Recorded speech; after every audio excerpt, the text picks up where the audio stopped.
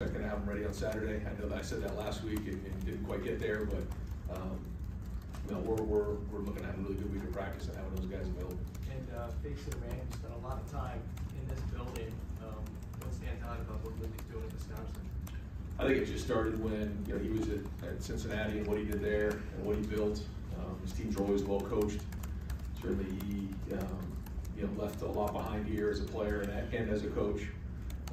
Very well respected by so many, and so we know, going in that they're going to be well coached. They're going to play hard. They have a bunch of guys on that staff with great experience, and so nothing but respect for Luke, his staff, the team, the program. Wisconsin's always been an excellent program, and Luke's done a great job. Third row left, Jeff Gilbert, Press Pros.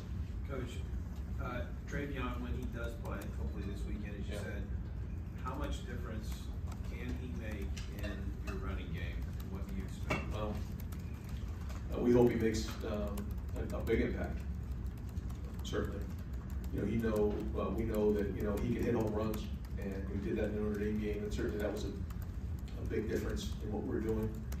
We have confidence in all of our running backs, but he does allow us the opportunity to hit a home run and be explosive. So that doesn't just happen. There's a lot that comes with that, but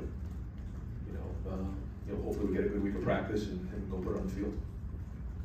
Second row left, Nathan Baird, Cleveland.com. Just to kind of piggyback on the question that Pat asked you before, but you were on the staff in 2017 and 2018 when you had those kind of unexpected losses.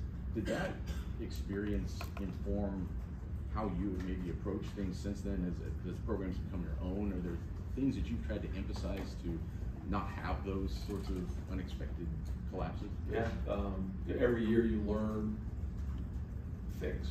You identify the things that you did well, and then you recognize the things that you have to improve on. And every year you learn. You learn about your staff. You learn about the players. You learn the recruiting, how to adapt.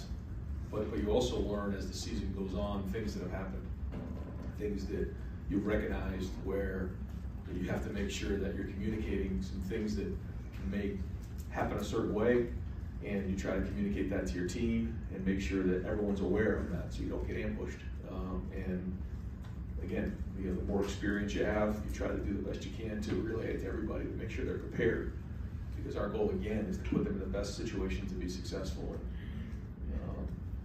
And so that's why we have to have a great week of practice to make sure we're out in front of this and we're playing our best football on Saturday night.